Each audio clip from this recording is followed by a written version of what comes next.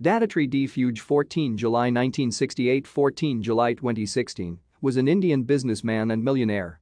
He gained notoriety in 2012 after having a $240,000 customized gold shirt made, earning him the nickname Gold Man and Pimpri Goldman. Phuge was murdered by being beaten to death on 14 July 2016 over a financial dispute. He ran the Dattatrey Chit Fund Private Limited along with his wife Seema Phuge, a former corporator who belonged to the Nationalist Congress Party. He also ran a cooperative credit society and financial institutions. In late 2012, Datta Phuge had an opulent $240,000, 22-carat pure gold shirt made for him, decorated with 7 Swarovski crystal buttons and an accompanying flashy gold belt in a matching design.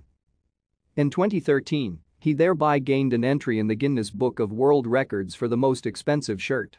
In 2013, Phuge said of his love of gold that everybody knows me as the gold man in the whole region. Other rich people spend 1 crore to buy Audis or Mercedes, to buy what they like. Thank you for watching. Like and subscribe if you would like to view more of our videos. Have a nice day.